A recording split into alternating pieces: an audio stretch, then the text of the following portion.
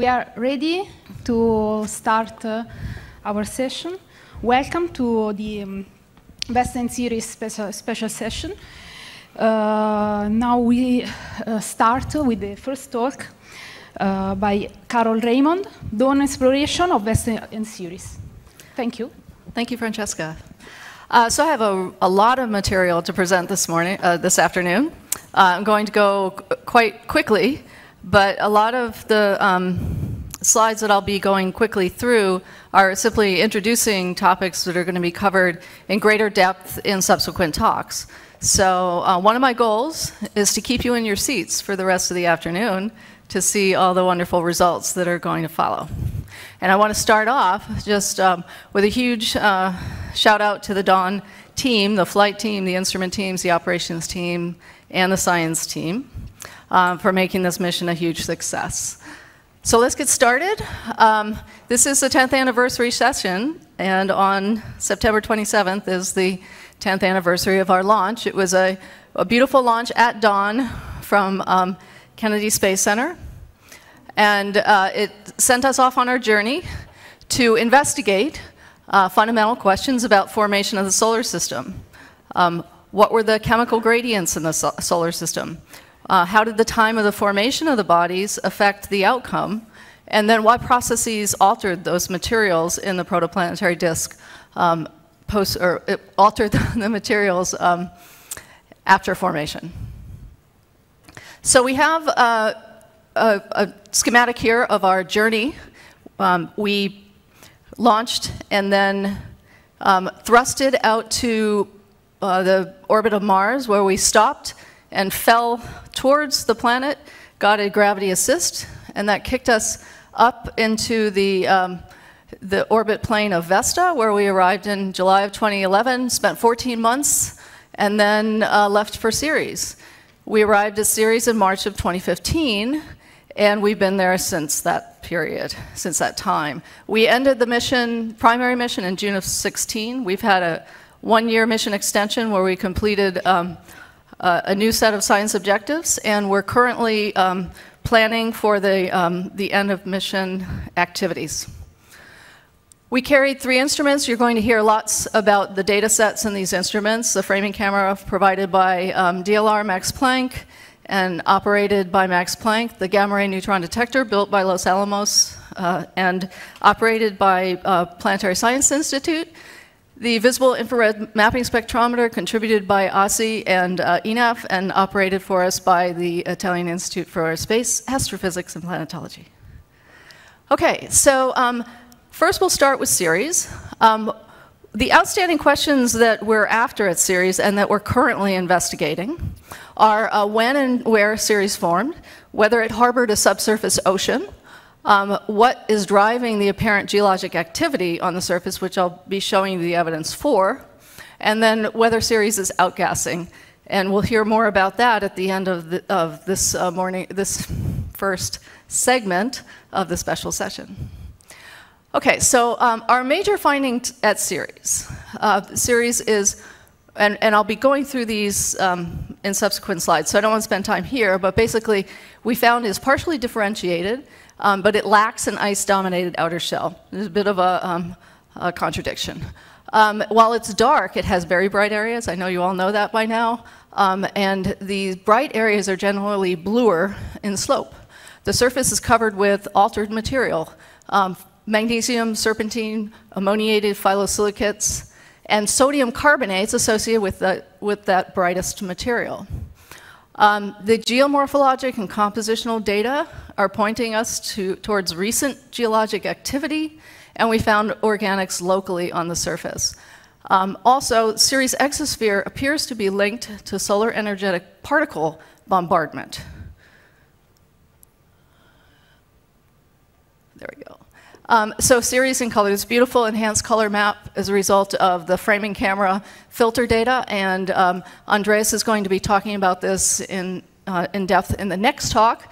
But as I said, the brighter material appears to have, not going to do that again. Okay, appears to be located in areas that have a bluer slope, and the there is also the reddest material up here, doesn't stand out too much on this map, is associated with the local organics deposit. Now, the surface composition is remarkably homogeneous. And so this is a 2.7 band center map, and as you can see, it varies little over the surface. The 2.7 and 3.1 micron maps show us that the surface is covered with the ammoniated phyllosilicates, and these indicate a global phase of aqueous alteration. So given the alteration and the presence of ammonia, this begs the question of where Ceres formed. And previously, there was a hypothesis Ceres formed in the trans-Neptunian disk because it looks kind of like Kuiper belt objects, and then it was transported. But this has some problems because it's dynamically difficult, and Ceres does not resemble TNOs or KBOs.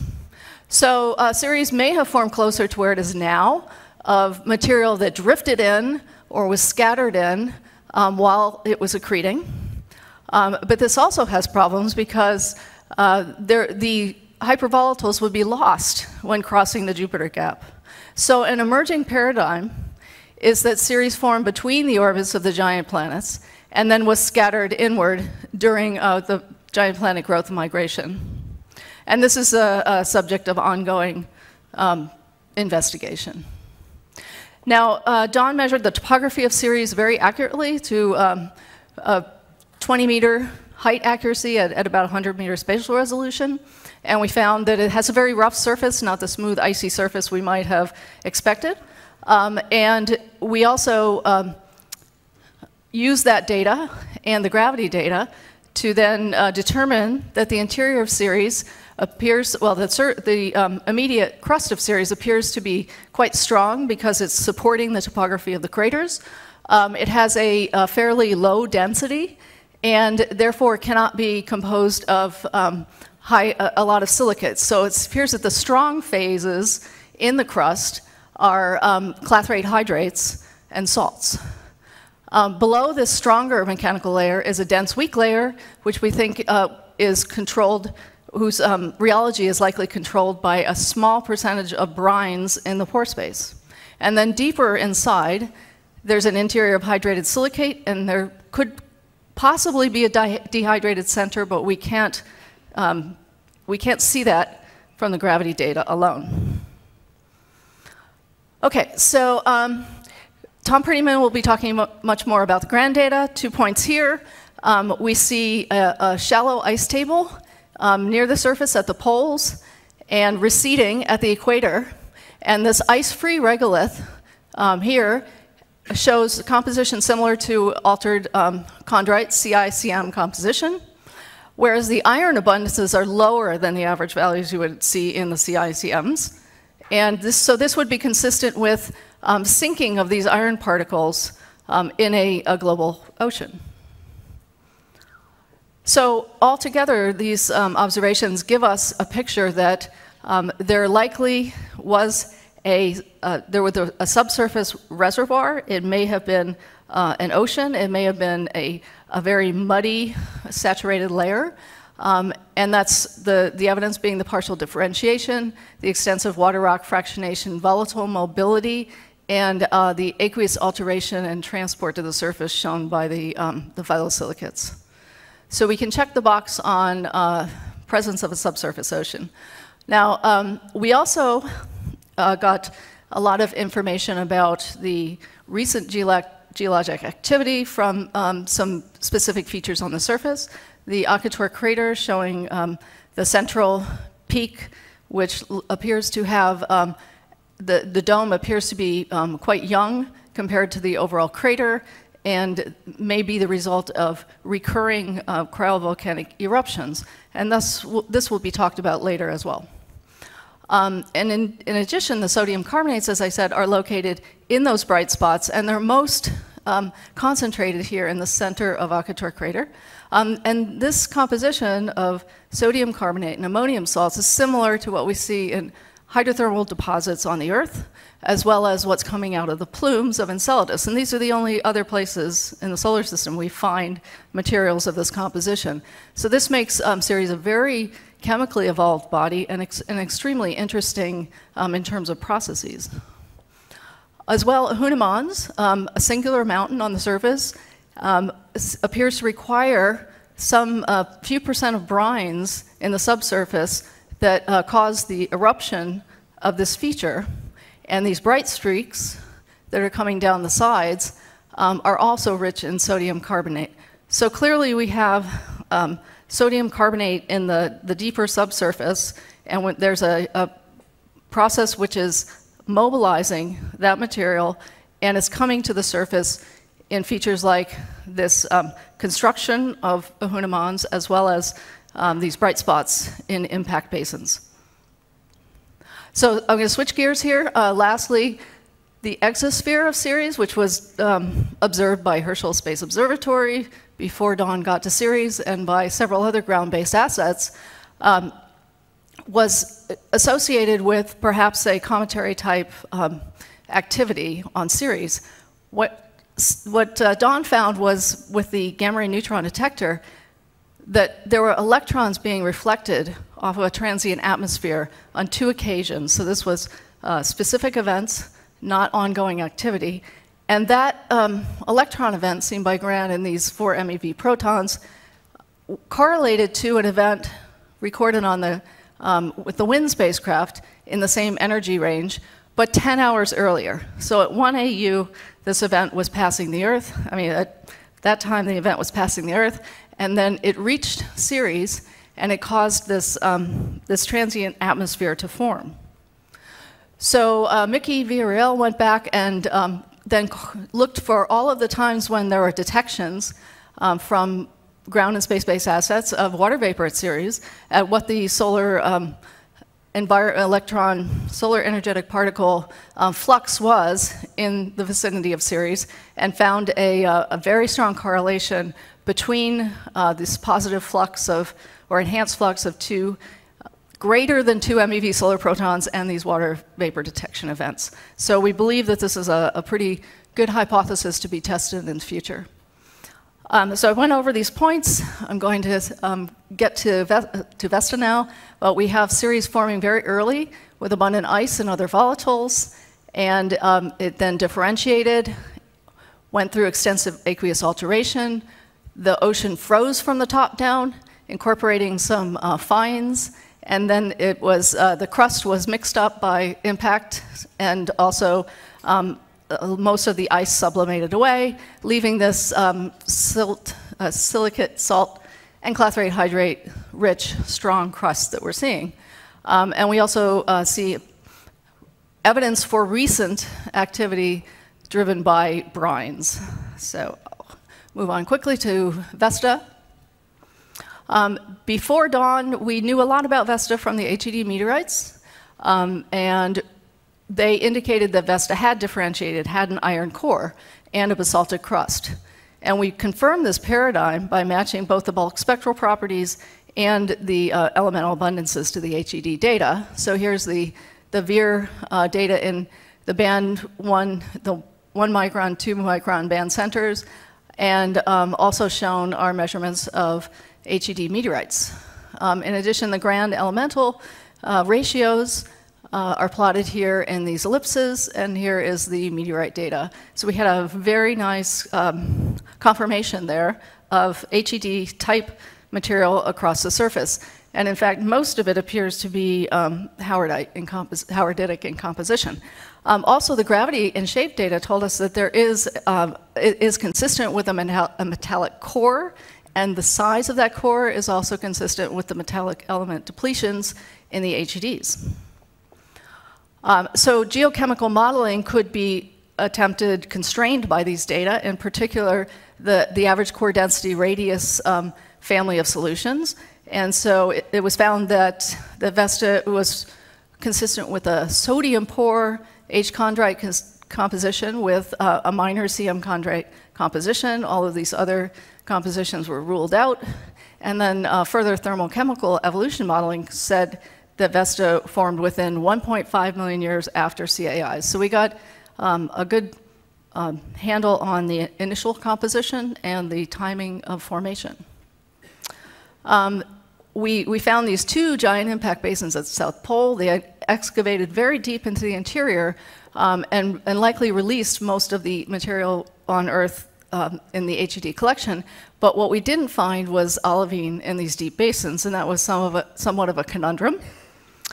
This is another one that takes 3 clicks. But what we also found was that there's a lot of lithologic diversity on the surface. So we have, even at local scale, we have a lot of variability, but here we have regional variability where we have an area which is very diagonite rich in the Grand data, in VIR data, and the framing camera color data. And these, also occurring in this sector is the specific outcrops of olivine. And there are density variations here, which are supporting an interpretation of late-stage emplacement of plutons derived from intracrustal magmas that are likely the cause of these regional chemical variations.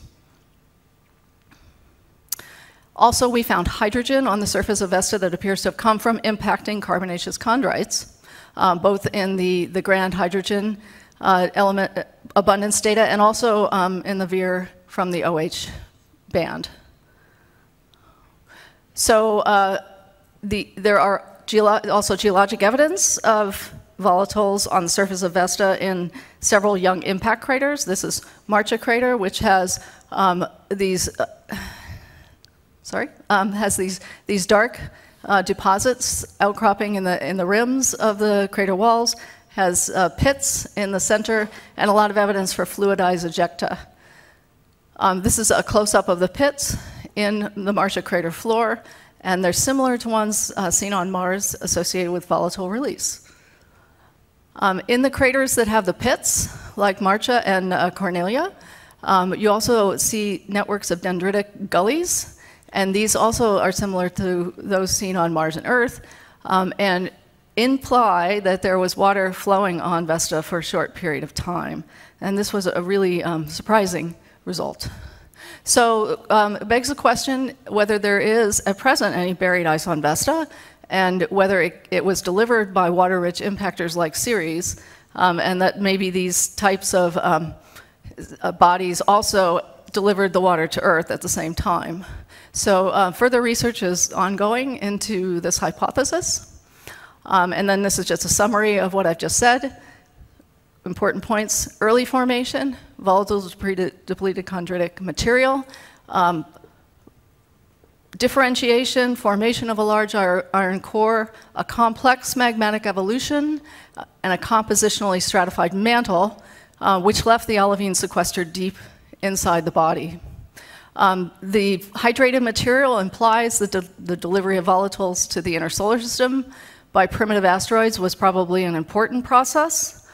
And while we confirmed the basic HED paradigm, we learned that differentiation on a small planet like Vesta is quite complex and involves and we also determined that this radial mixing of solar system materials appears to have been quite robust in this period.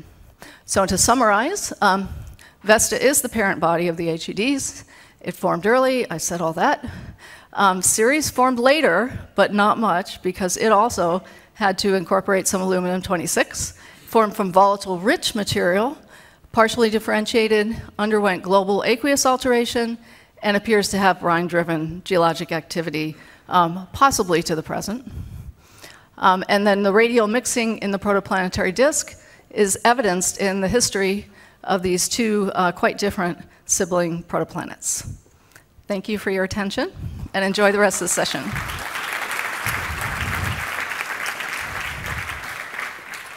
Thank you, Carol. Unfortunately, we don't have time for questions, and we have to move on.